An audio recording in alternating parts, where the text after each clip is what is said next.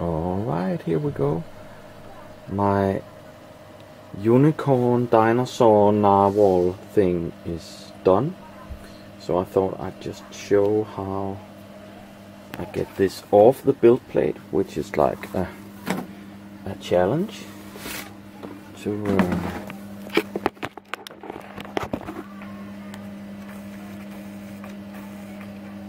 so for me this is the hardest thing about 3D printing. So actually, alright, that was easy.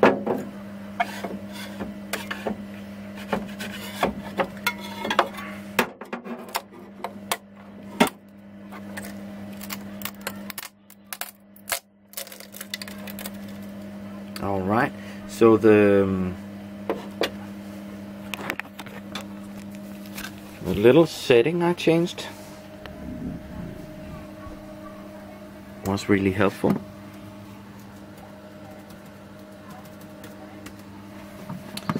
What I've been changing is the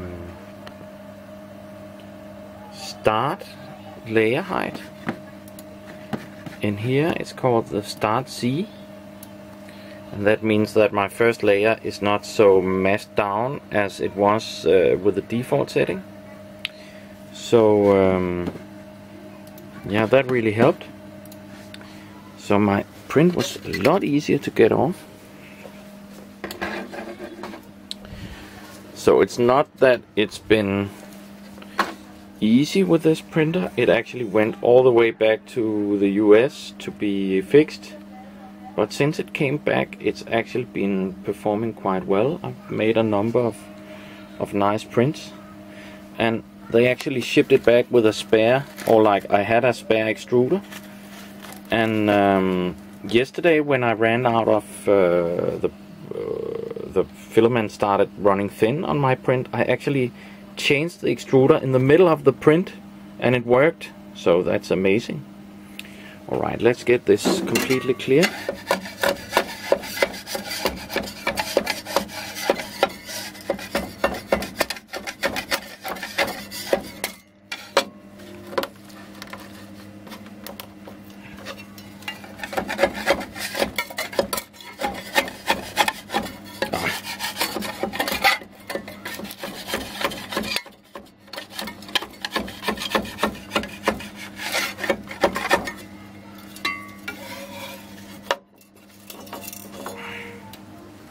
So that goes down into the fail pile.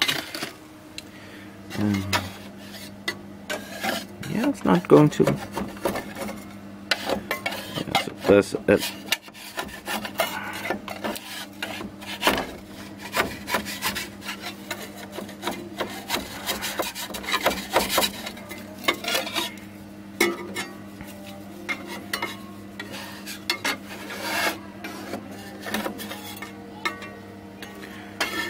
so for my next print, I don't have anything on the plate for this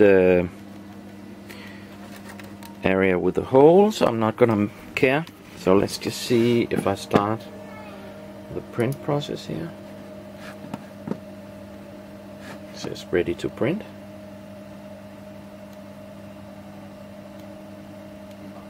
I'm gonna start taking the supports of this.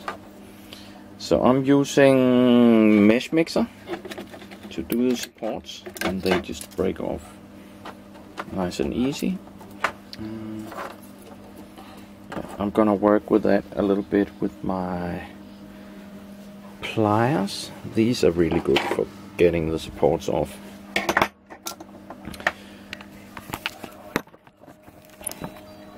Oh, ready it said. So let's go. Begin printing. So this is actually even more less tight first layer than the print I did yesterday, but this came out really nicely. This is done on the low setting, and yeah, this is by far the easiest build plate removal I've had so far. So yeah, I think it's doing pretty well. and thanks for watching.